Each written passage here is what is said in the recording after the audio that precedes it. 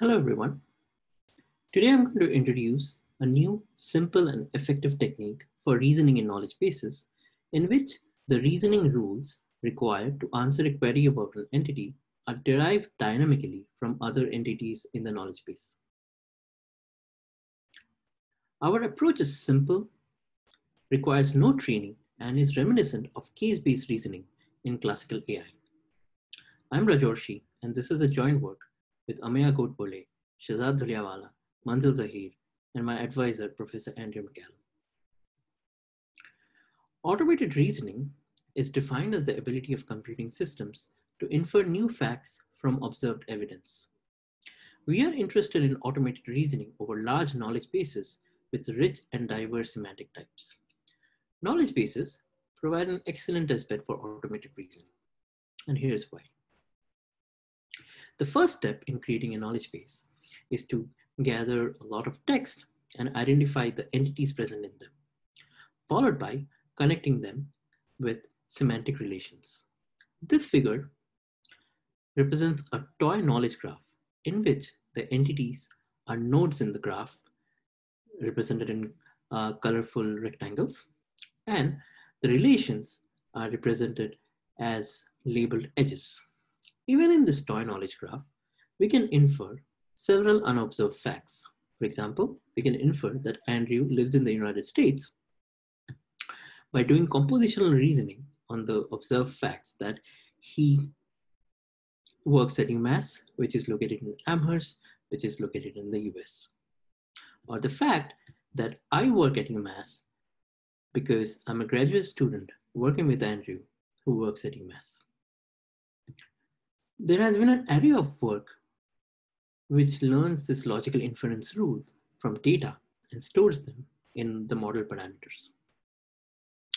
This paper, we argue that reasoning can also be very contextual, and the reasoning rules required to answer a query can heavily depend on the entities present in the query. For example, consider the following query, which is always there in every graduate student's mind when they're getting ready to travel to a conference. Do I need visa for traveling to AKBC 2021? This translates to the following knowledge-based query. Now, to answer this question, it would really depend on the type of passport I hold. For example, do I have a diplomat passport or not?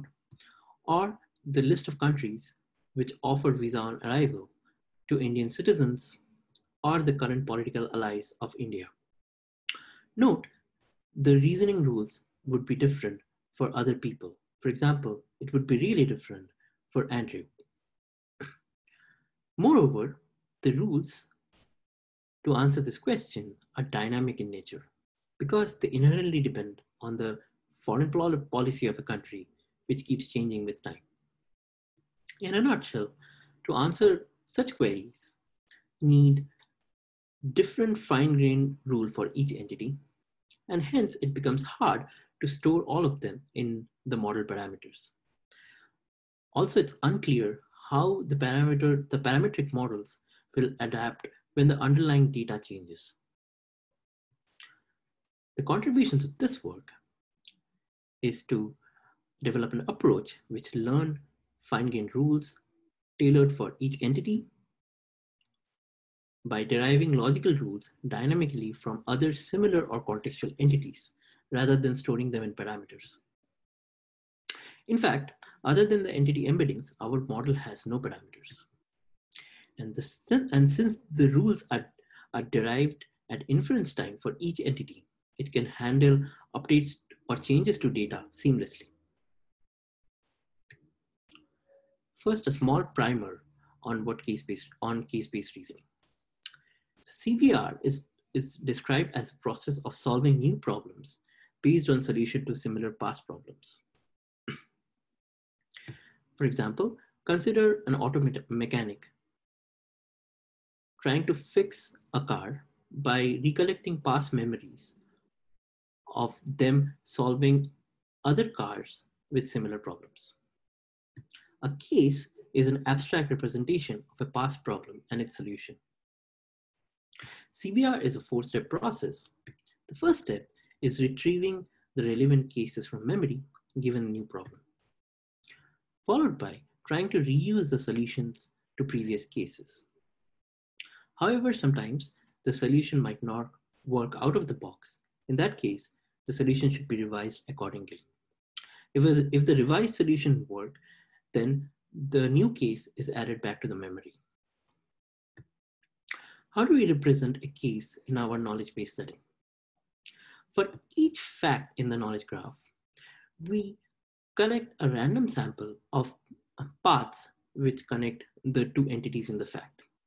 So a case is represented as a pair of the fact and a set of a random sample of paths up to a certain length, connecting the entities in the fact. We repeat this process for every fact in the knowledge graph, and thus we have a case memory. Now for a new query, we retrieve k-relevant cases from memory. This is followed by gathering the paths from those cases and then removing the entities so that these paths are now just a sequence of relation types. This is followed by sorting them with respect to frequency. Next, for each path, we symbolically match them to paths in the neighborhood of the query entity. Note how the first two paths get matched, but the last two don't, because these paths don't exist in the neighborhood of the query entity. Lastly, the entities which are at the end of paths are returned as answers. Our model represents entities as a sparse vector of its neighborhood relations.